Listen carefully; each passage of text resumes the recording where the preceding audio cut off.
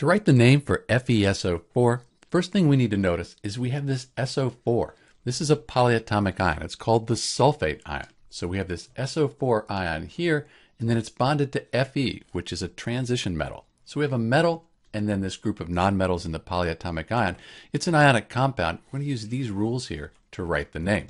So first we write the name of the metal. That's Fe, which is just iron.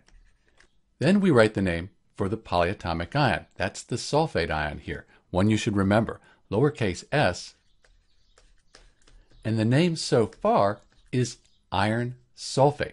But iron, that's a transition metal. And it can have a different charge depending on what it's bonded to.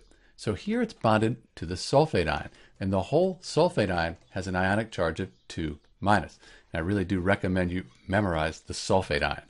2- on the whole sulfate ion means that the iron has to have an ionic charge of 2+ for these charges to balance out, give us a net charge of 0.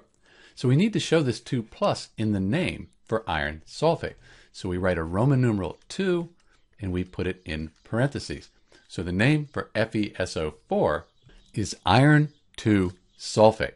If you were given the name and asked to write the formula, you'd know the iron had a 2+ ionic charge because of the 2 here.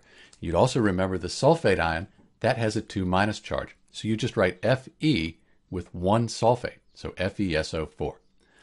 This is Dr. B with the name for FeSO4, iron 2 sulfate. Thanks for watching.